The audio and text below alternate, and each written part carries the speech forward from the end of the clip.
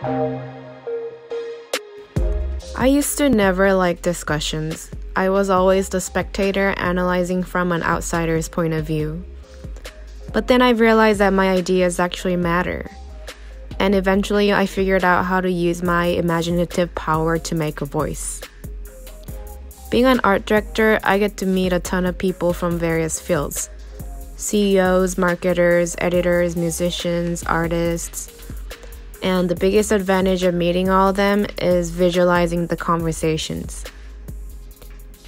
Images are so powerful today. We consume massive amounts of them every day and they change how we think.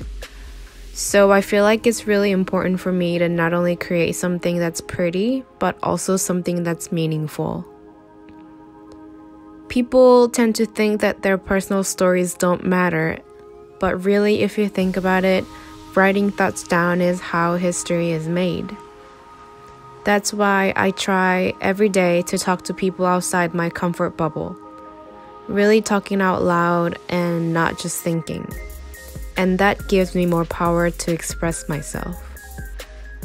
I believe that makes a change and also makes our lives more valuable.